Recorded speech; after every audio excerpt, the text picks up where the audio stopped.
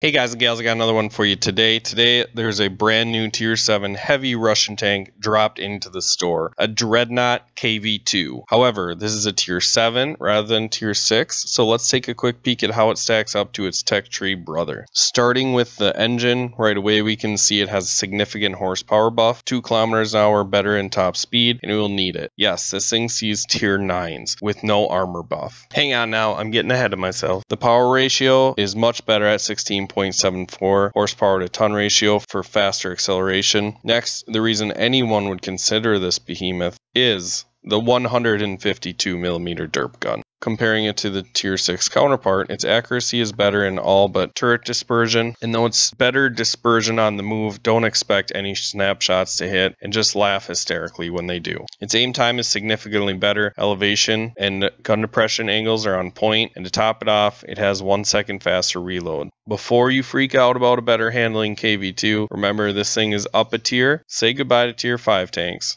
But not many people will enjoy their games in Tier 9 matches. Next, we have the tracks, and you can see the Dreadnought is going to turn a bit quicker with 2 degrees extra of rotation speed, and a bit better ground resistances, being able to get around the battlefield much easier. For the turret, we got an extra 20 meters view range, and once again the buffed up turret rotation speed, a couple degrees per second. Moving into ammunition, start with a standard AP round. The Dreadnought has equal damage, but a buff on penetration and velocity. I don't know why anyone would even equip these shells or why they even allowed them to be inside this tank. Next, we see the needed change. If you're going to see higher tiered competition, a premium AP round isn't going to cut it. The Dreadnought is equipped with a heat round for its premium round and gets good penetration at Tier 7. And last but not least, its HE shell, capable of making Tier 5s and 6 disappear back to the garage. The shell velocity is up, unlike the penetration on these rounds, but you'll still be lobbing your shots because 700 meters per second isn't anything to brag about.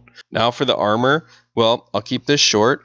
Even though the colors look a little different, they're identical. Finally, just overall comparison, it's a buffed up KV2, but the buffing is necessary since the Dreadnought will be seeing some of the best tier for tier tanks in the game. It does get an HP buff as well. This tank will sell and have a following. No one has or plays the KV2 because it's a great tank, but rather they play it for the lulz. This will be similar, and I think people will tire of seeing Tier 9s, so it'll eventually die down. But I'm happy to say that's a burden they must overcome to be able to beat on newer players at lower tiers. I personally will not be picking it up. If I get the derp gun itch, I'll jump in my T49, Sheridan Type 5, or Shit Barn, the 4005. If you pick it up, don't play it as aggressively as you play your KV2. You'll need to be a bit more careful. If you're missing shots, you'll pay for it dearly. Expect focus fire and premium rounds, even if they're not necessary. Oh no guys, I didn't forget. Just saving the best for last. That's right. It's not the gun that makes this thing worth it. The radio has a significant buff. 290 meters signal range boost? That is incredible. That's all I got for you guys. Make sure you like, share, subscribe, and I'll catch you in the next video.